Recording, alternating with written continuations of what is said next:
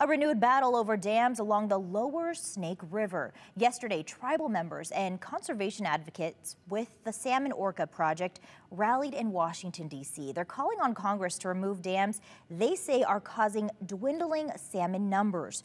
Opponents of dam removal say the hydropower produced is essential to fighting climate change, and removal supporters are standing firm. There needs to be action taken. That we believe there's been enough biological and scientific information available to make a decision that should be based on that and not just be purely a political decision. And the extinction crisis point that we're at now, that there needs to be urgent action taken. There's no time for additional studies. Federal agencies this week released 2 reports on the dams, one looking at how removing them could impact fish populations, the other looking at backup sources of energy. The Biden administration stopped short of making an official recommendation.